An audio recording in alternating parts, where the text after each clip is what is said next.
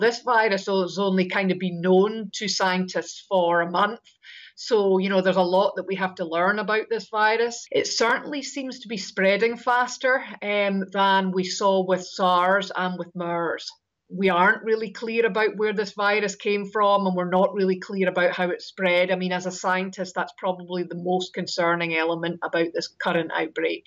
So our technology, DNA medicine, does something differently. Instead of using a protein or the whole virus, we use just a small piece of the genetic sequence of the virus. We received the viral sequences from the Chinese government. We downloaded the sequences, and within 3 hours, we had a vaccine designed. And the genetic sequence of a virus basically is the blueprint of everything that makes up that virus. So we use a computer algorithm to scan that sequence to try and find tiny motifs in the DNA sequence and the genetic material of the virus that we think that the body would be able to mount a really strong immune response against. So we identify those motifs, we insert it into another piece of DNA called a plasmid, which is really just a carrier piece of DNA.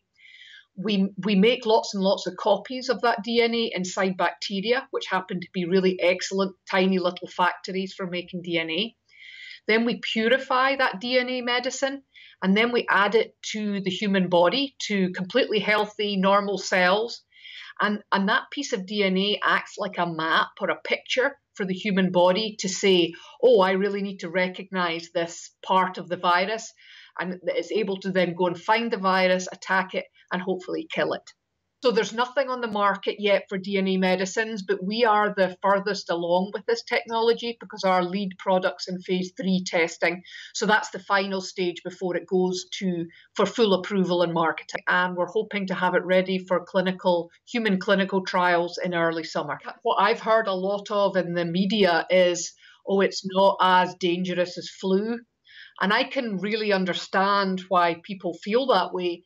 But I would kind of preface that by saying, firstly, I think we should take all virus outbreaks really seriously and treat them all differently because they all are very distinct.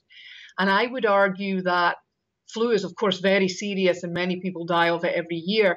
But we have a vaccine for flu and we have treatments for flu. And also our clinicians know what to do when somebody comes into a hospital or a doctor's office with flu. For the novel coronavirus, we have none of those things.